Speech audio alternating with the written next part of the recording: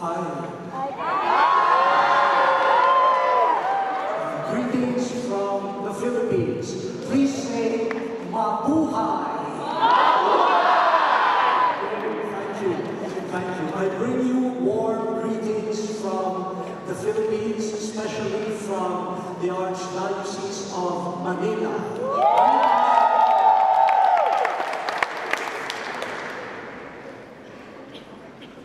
Since this is an event that's organized by Chemin Neuf, j'apporte des félicitations des Philippines.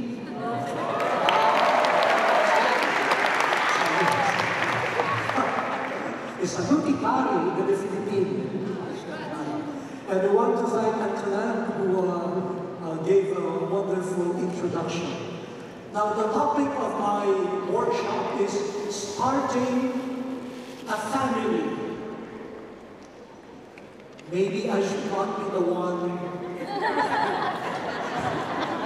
qualified to give this workshop, but we will try with the help of especially the Synod of Bishops and the exhortation of Pope Francis. How many of you want to start a family? Raise your hands. Oh, all of you. Good. We need that. We need people who will be committed to building and starting families. That's enough. Put your hands down. Yeah. Okay.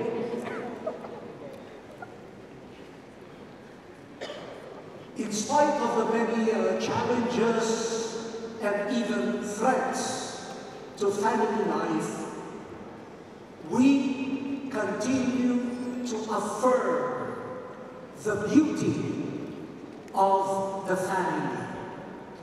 No problem, no challenge, no threat could diminish the beauty of the family. The family is still good news. And we, Christians, Catholics, should be the first to proclaim that the family is truly good news. This is part of the Word of God. This is part of the teachings of the Church.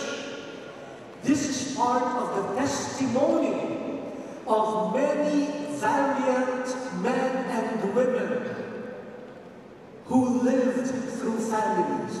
We have saints among mothers and fathers. We even have couples who have been beatified, canonized, and their children have also been declared saints. And it is good news that some non-Christians share with us the belief that the family is important and that the family is a gift of God to society.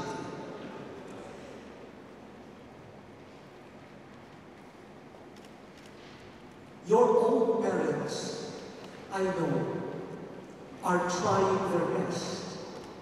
In spite of difficulties and hardships, they don't give up on each other. They don't give up on you. They don't give up on the family. They believe it is worth their while to continuously offer themselves to the family.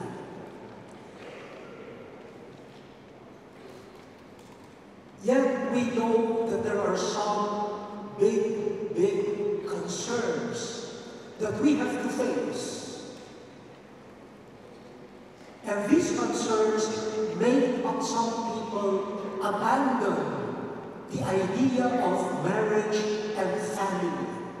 Unfortunately, some people still believe in family, but they postpone starting a family. They wait until they are 80 years old to start a family. Or some just don't put in responsible preparation for beginning a family.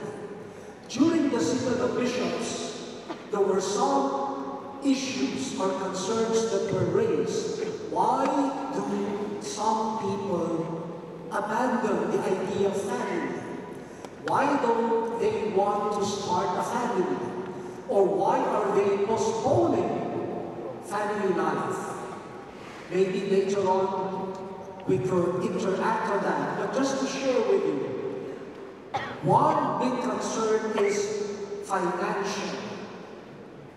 They say, I am not economically, financially stable yet.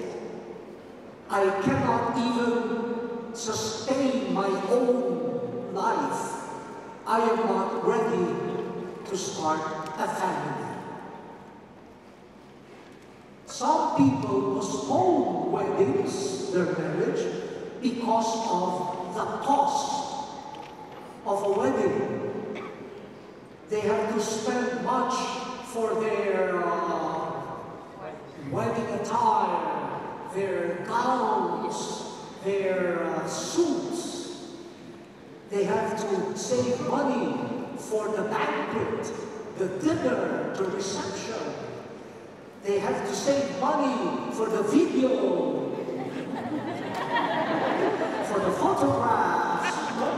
And they say, oh, if I don't have enough money for that, then what type of wedding will happen? And now, they want weddings and tourism to come together. So I am from the Philippines. I will get married in the Caribbean. Destination wedding. But you need money to save. You need to save money for that. And so, while saving money, I postpone my wedding. Others have to face emotional, psychological concerns. The level of maturity. The level of maturity that we need for a commitment to marriage and to family life.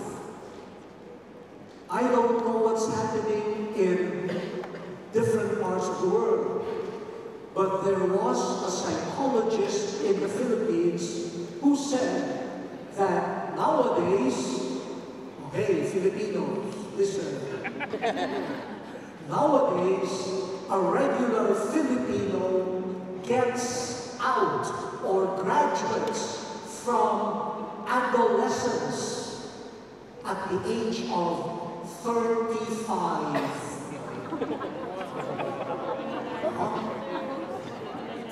So at the age of 34, a regular Filipino still thinks and acts like a teenager.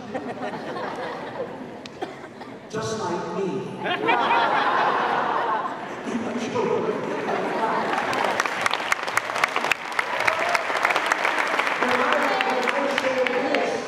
When I share this with an Italian bishop, the Italian bishop told me, where?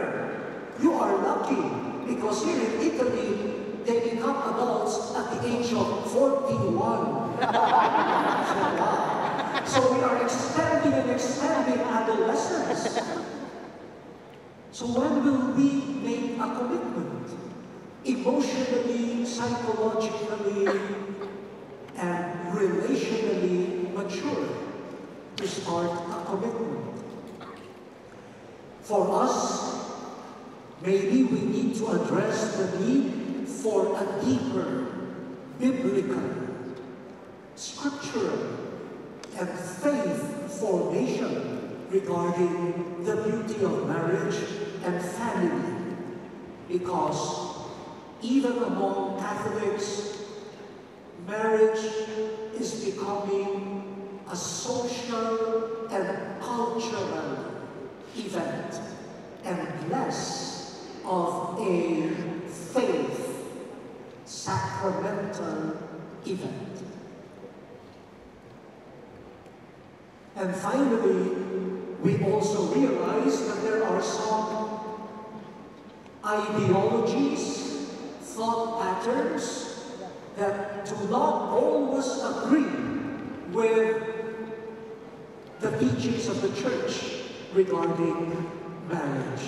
So these are some of the concerns that were surfaced during the Synod of Bishops and affirmed by Pope Francis. Marriage is beautiful. It is good news. Many people believe in marriage. Many young people still believe in marriage.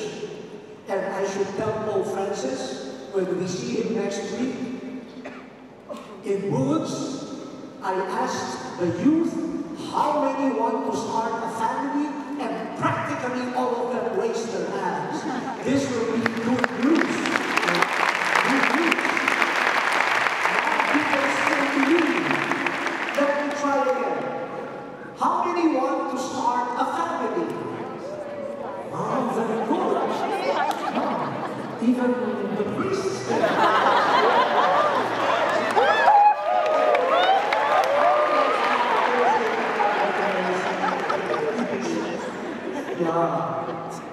Okay.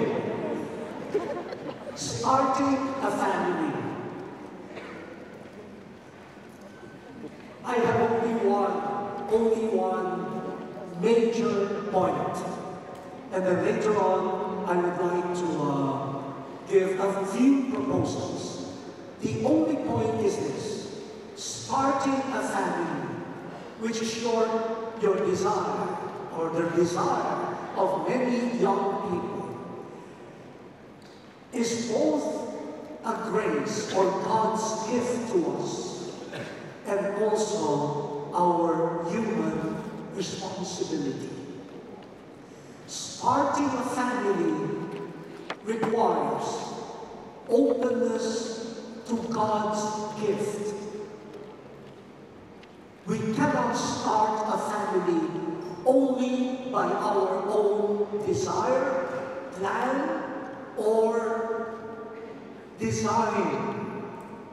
In the same way that for priests, for religious, for consecrated lay people, the grace of God comes first. And then the response follows. So those of you who raised your hands a while ago, you want to start a family.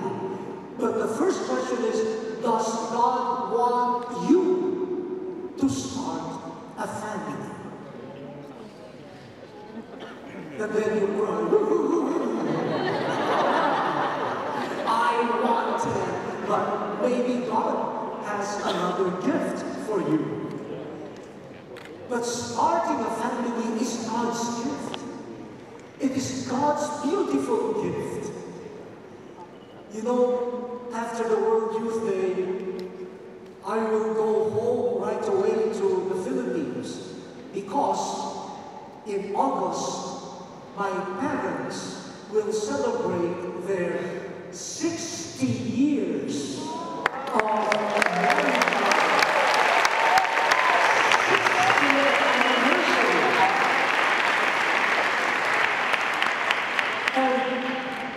If you ask my parents, if you ask my brother and myself, we have only one answer. It must be God's grace. We know our father, we know our mother, we know ourselves. Without God's gift, this family would not have happened. For love is God's gift. God allows us to participate in the inner life, the inner divine life of Father, Son, and Spirit. That's how a family starts. The gift of God's love. So to God be the glory. God, who is Trinity, Father, Son, and Spirit, shares with us the love that enables different individuals to become one family. So we start a family by opening ourselves to God's grace and calling. But as I already indicated, it starts with God's grace, but we need to accept that grace. Every gift must be received. Must be received with recognition and with responsibility. This is what we call intentionality. I intend to cooperate with God's gift.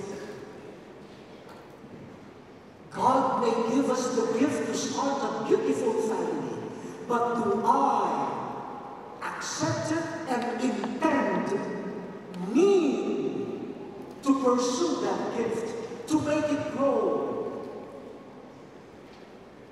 to develop it, and to see it to its fulfillment? In 1 Corinthians 13, St. Paul gives us the highest spiritual gift, the gift of the Holy Spirit. And for him, it is the highest, the superior gift. And what is it? Love. You may have other gifts. You may have the gift of speech, but without love, you are just making noise. Just like me. Maybe I'm just making noise. If I am speaking without love, then I'm just making noise. I'm just like a clanging cymbal. The greatest of God's gift in the Holy Spirit is love. It is given to us to start a family. But there are no easy recipes for starting a family of love. I cannot give you, your bishops cannot give you, your own parents cannot give you a recipe so that you can start a family that is fully packaged as a good, holy family. No.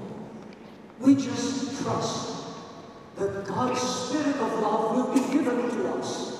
But you need to intend, if I may paraphrase what St. Paul says.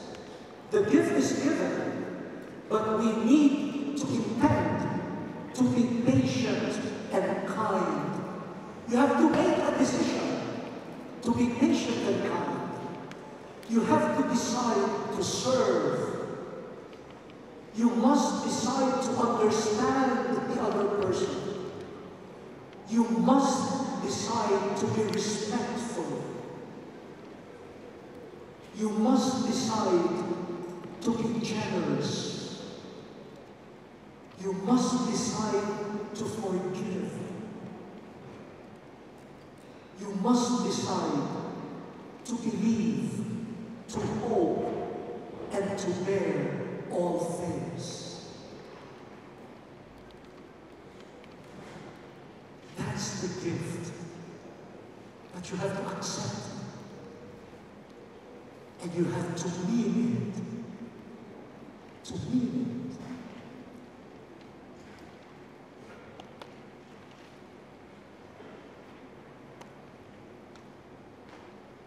We start a family because God starts it. And you start the process with God. Not just with your partner, but with God. You together. starting with God. But you will realize, starting will happen every day. Starting a family is a daily concern. Starting a family means starting to start it over and over again. There is no end to starting. When you start, it is just the beginning of many other starting a family. So you do not say, wow, finally, I have started a family. No, tomorrow you start it again. Maybe this afternoon, maybe this evening, or maybe after a few minutes. I had an experience. I officiated in a wedding of a couple at 9 o'clock in the morning. By 6 o'clock in the evening, they came back to me. We decided to separate the same day. So they could start again.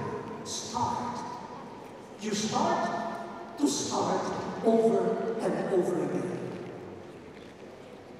You always start with acquaintanceship. You get to know the person. You married someone at the age of 25. By the time both of you are 55, you need to get to know each other again. When you met her, when she was 18, she smelled of, rose perfume. Now she's 65. She smells of menthol painkiller. So you need to get to know her again. You start living with a woman who doesn't smell of rose perfume anymore, but of,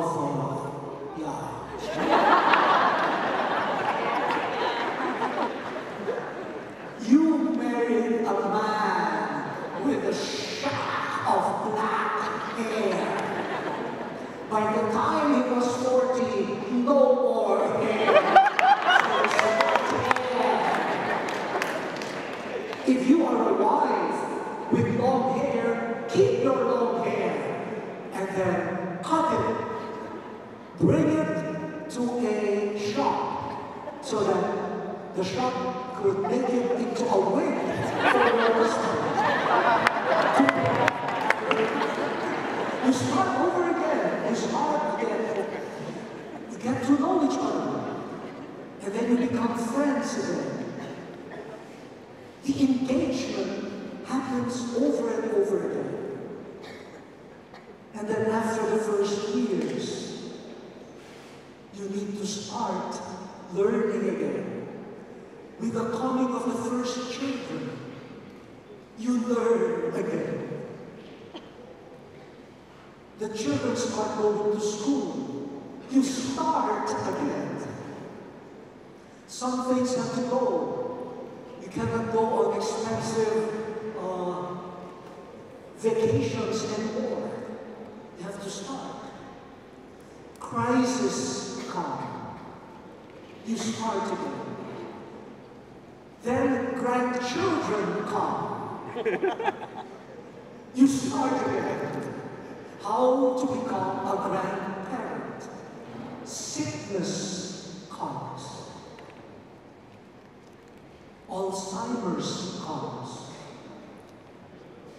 Your husband approaches you and asks you, "Who are you, lady?" You start again. Death comes. You start again.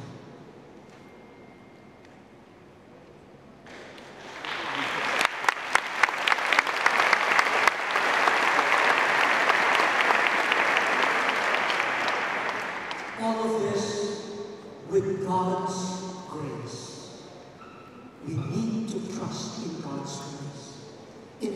us to love, but we need to accept and never get tired. Never get tired. Before I go to the last portion, how many more minutes do I have? 15 minutes.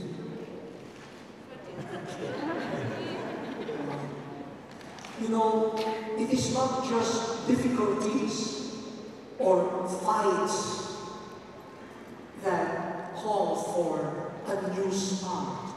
As I described it, based on Amoris Laetitia, every stage of life of the family is a new beginning, a new start. So do not give up on each other. Do not give up, because God will not give up on us.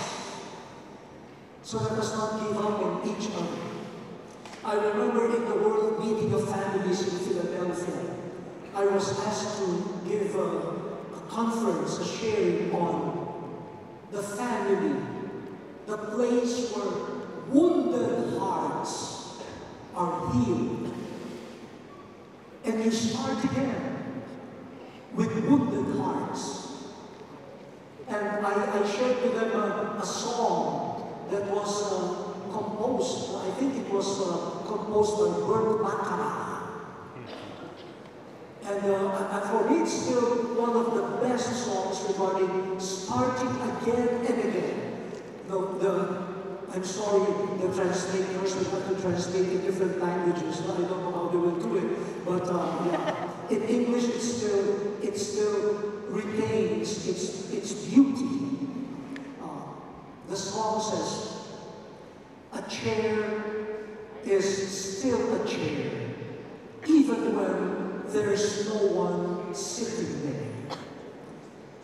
But a chair is not a house, and the house is not a home when there's no one there to hold you tight, and no one there you can kiss goodnight.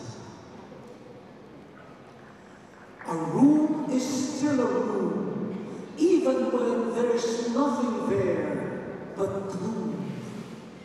But a room is not a house, and the house is not a home when the two of us are far apart and one of us has a broken heart.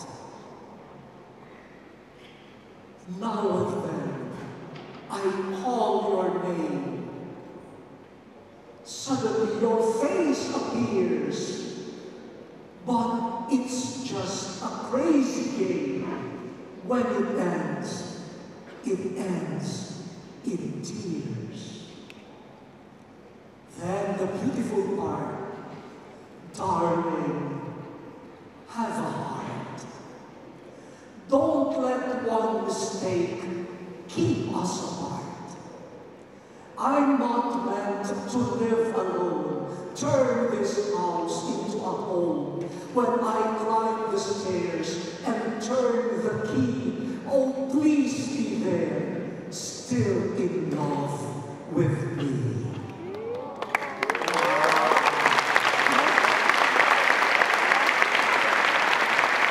Let us start. Don't let one mistake keep us apart. When I climb the stairs and turn the key, oh please be there, still in love with me. That should happen on the first day, and that should happen until death. A never-ending starting of family.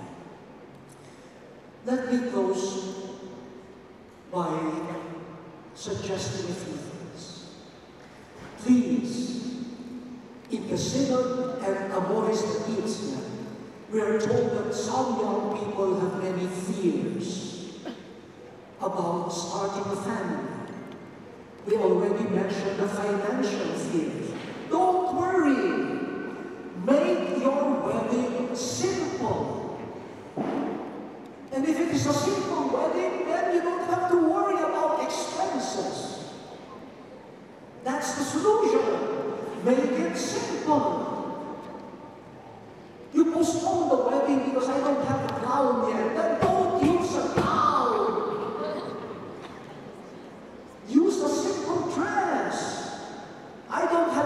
again. Well, I can lend this to you. But you return to me.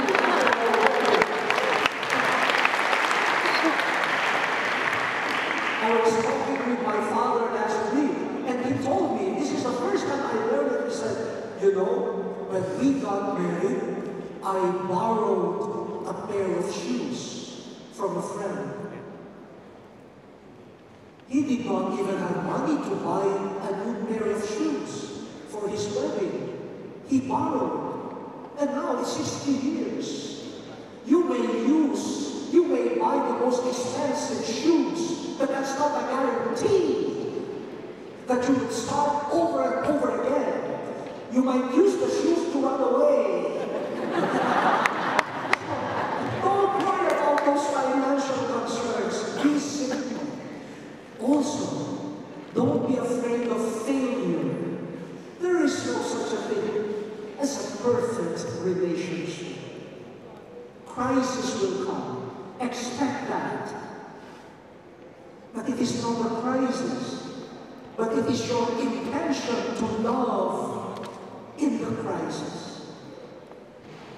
How did God prepare for the family of Jesus? We learn in the first chapter of St. Matthew, verses 1 to 17, you have the genealogy of Jesus, the ancestors of Jesus, kings, patriarchs, kings, and also unknown. The ancestors of Jesus were saints and sinners.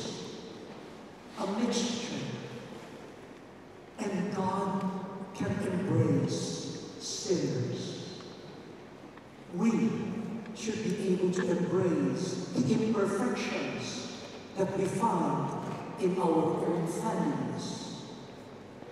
That's why Jesus was very close to sinners. He had in his DNA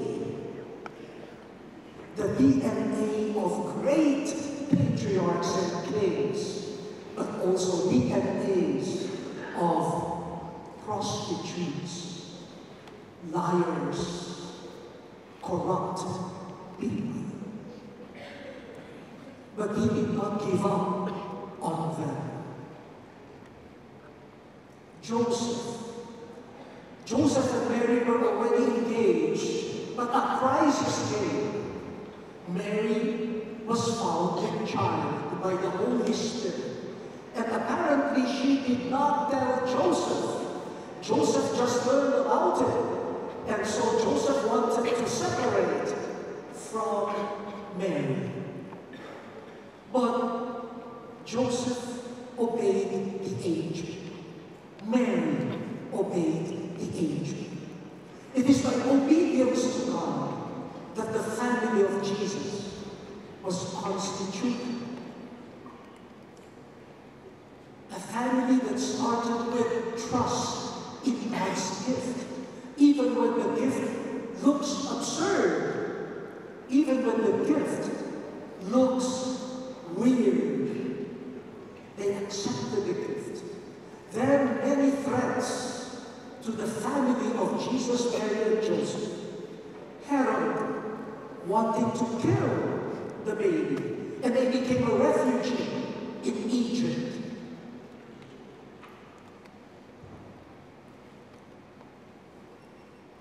Then the child Jesus went to Jerusalem with the parents at the age of 12, and the child got lost. That was the version of the World Youth Day in Jerusalem. And the child Jesus got lost. One crisis. But they did not give up. They did not say, okay, he's 12 years old. Let him come home. They looked for him. They started again. Then Jesus started his ministry. He was rejected in Nazareth. Why? Because of his family. He is the son of a carpenter. He is is the son of Mary. We know them. Why does he behave this way? Some people said Jesus was under the spell of the prince of demons, Beelzebub. And you know, his own relatives thought he was crazy.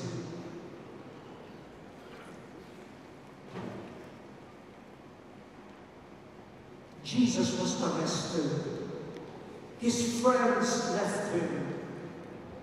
But who stood at the foot of the cross of Jesus? Peter denied him. I do not know him.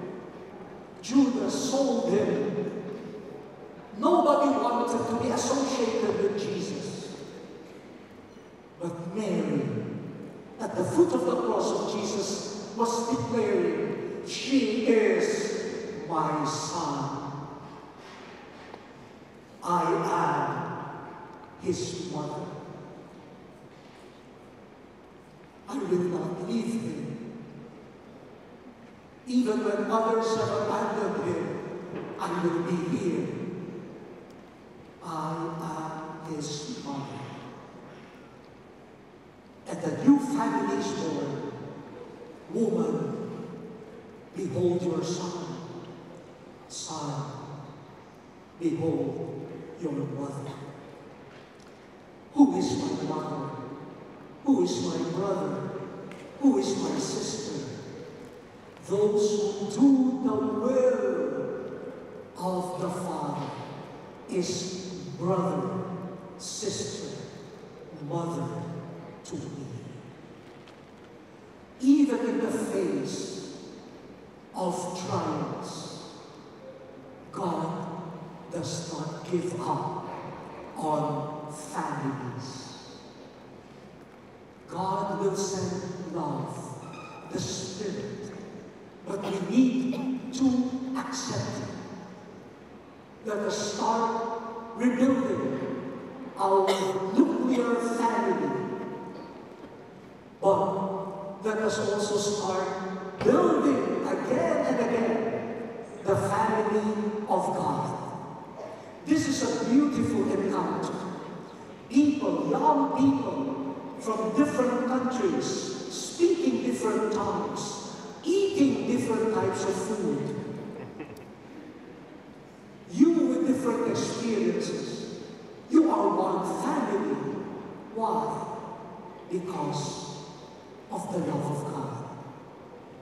And we are all striving to follow the will of God. That's how to start a family. Believing in the will of God, the way Mary, Joseph, and Jesus did. A family that began with the will of God and intended by human beings. A family threatened, but constantly starting even in the face of the greatest trials. Starting a family. Learn now not to give up on persons. Not to give up on anyone. Starting a family means learning how to start without end. The moment you end your capacity to start, you are not capable of starting a family. Let me close this with a story. You know, there are many displaced people right now, refugees, most especially refugees. I visited a refugee camp in Greece on the border with Macedonia. And there I saw people running away from violence and war. They had nothing, only the clothes that they had on their bodies, and the most precious to them, their families. They bring only what is precious, their families. Unfortunately, some of them have witnessed the death of family members as they escape from war. You have children, most especially children, who are now traveling without parents. I was able to interview the woman in charge of the distribution of food and humanitarian help to the refugees. She was the vice mayor of the village.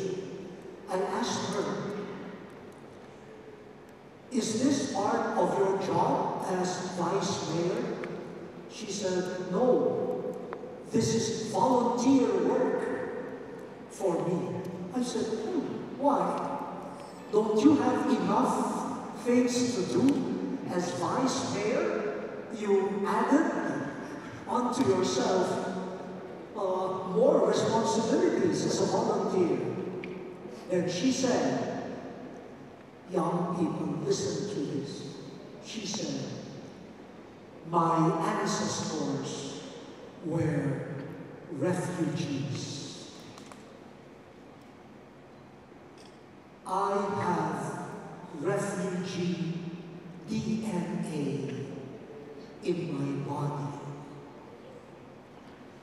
They are my brothers and sisters. I will never abandon them. They are family." Even in a camp for refugees, we are asked by the Lord, start a family. Start a family of mercy, of compassion. Embrace them. Do the will of the Father. Make them experience the love that the Holy Spirit wants for the whole world. Thank you very much for your attention.